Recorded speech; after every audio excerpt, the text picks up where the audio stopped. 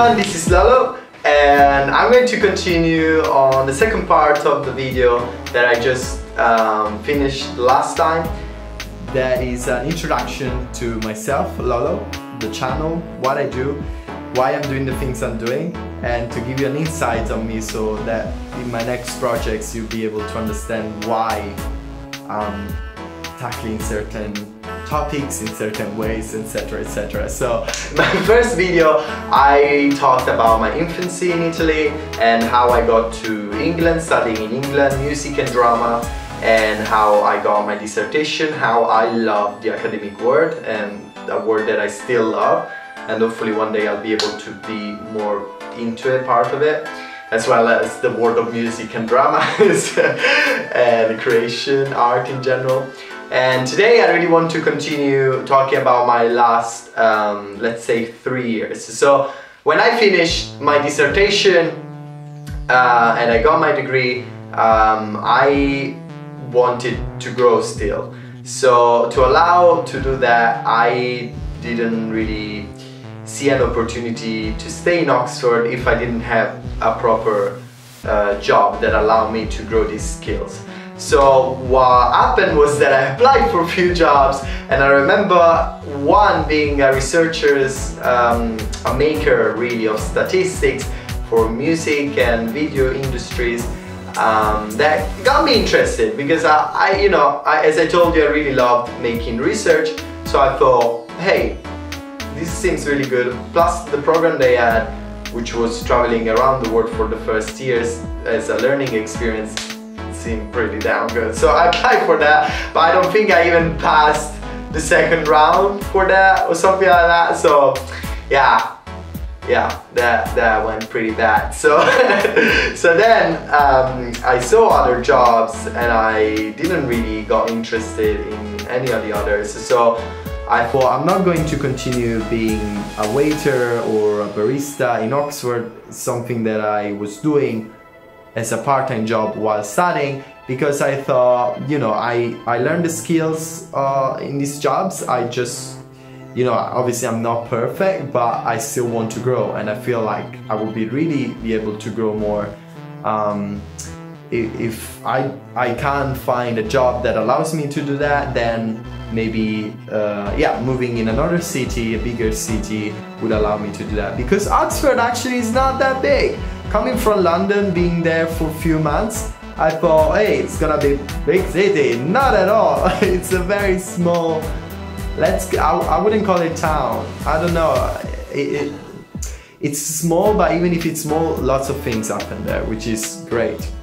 Especially in the academic world. I'm not saying if, I don't know if you say academia or academic, but hey, it is my English for you. So anyways,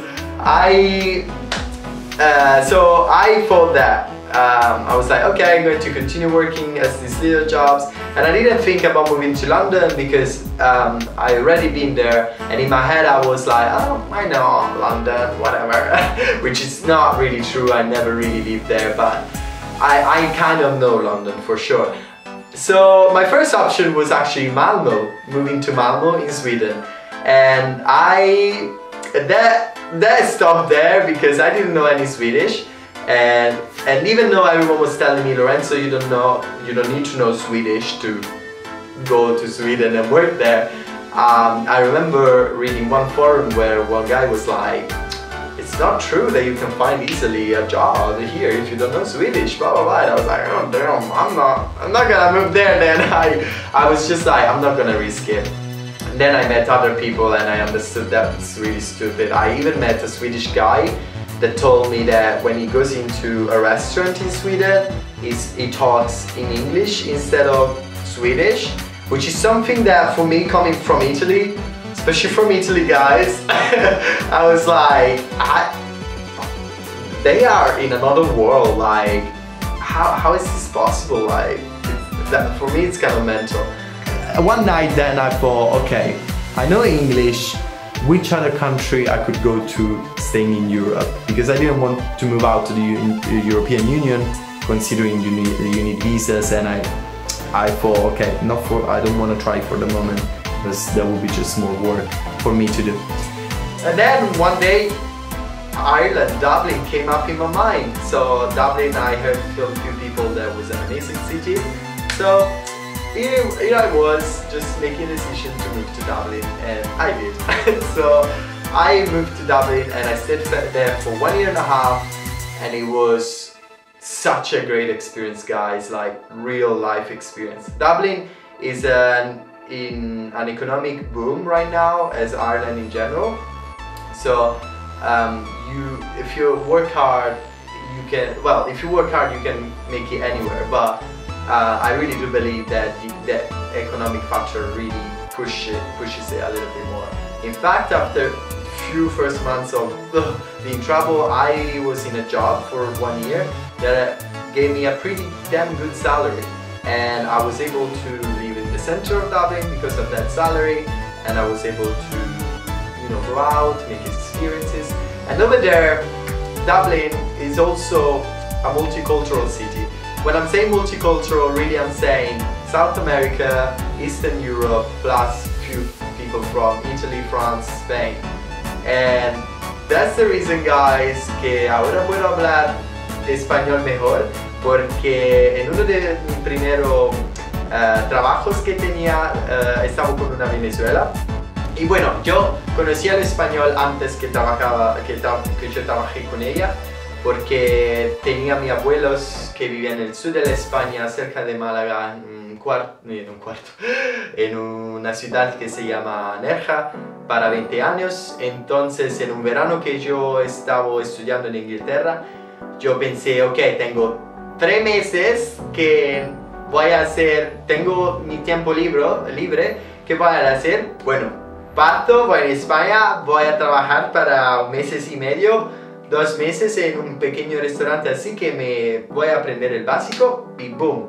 Estaba con mi abuelo y el básico de español, boom, boom, boom. Boom, boom, boom. Yo le aprendí el básico là. Pero bueno, cuando encontré la chica venezolana, ella me dice, tu español es de mierda. Entonces, no voy a hablar español contigo. Y yo dije, ah, bueno, así estamos. Pero poco a poco ella comencé a hablar español conmigo y bueno, ahora soy más fluente porque para ella principalmente, pero bueno, ahora practico con toda la gente que encuentro que habla español. Bueno, y no solamente español aprende dublino, mas também português, porque em Dublin tem muito brasileiro, então, bom, eu gosto muito brasileiro do Brasil, a pessoa que fala português do Brasil, que é um pouco diferente, eu sei que é diferente do português do Portugal, e também eu gosto muito em geral Sudamérica.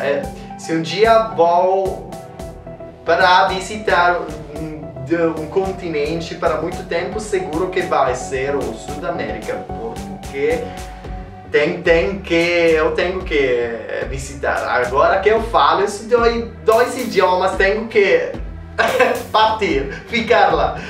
Bom, português está um pouco diferente. Comecei com Duolingo e depois falei com um pouco de gente, então pratiquei muito. Em Dublin tem muito brasileiro, venezuelano em geral, então espanhol e português podia praticar muito. Verdade que o português é o idioma que eu não falo muito bem, tenho que praticar mais. Não gosto que agora fico em Itália e não tem muito. Bom, não sei, só perto de Roma. Provavelmente em Roma tem uma comunidade mais grande, mas aqui onde eu estou, eu fico é diferente, não tem muito. Então, não falo mais muito português, não falo muito espanhol, então não gosto disso. Okay guys, so I'll wrap it up over here as I've checked after the 20 minutes that I talked that I would probably need to make a 3rd video. I'm really sorry to keep you this long. So, but anyways, I think really you were able to see my multicultural experiences in Dublin, and definitely that would affect my projects and the person that I am. So I'll wrap it up over here, and I'll see you next for the last part of the introduction to Lollo. Fucking hell, it's too fucking long, this introduction.